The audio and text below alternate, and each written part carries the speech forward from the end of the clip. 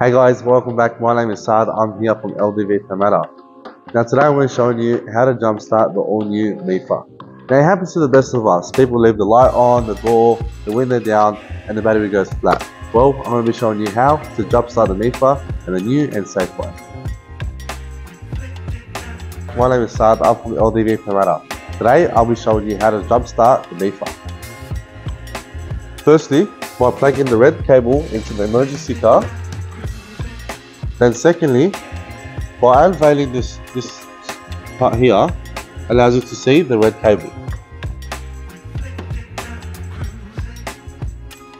Second step, plugging in the black cable to the emergency car, and then the black cable to the Mifa.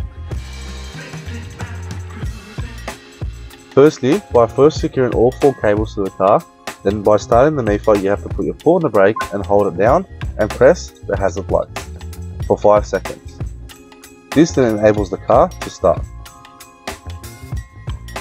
Then started and you're ready to go back on your journey.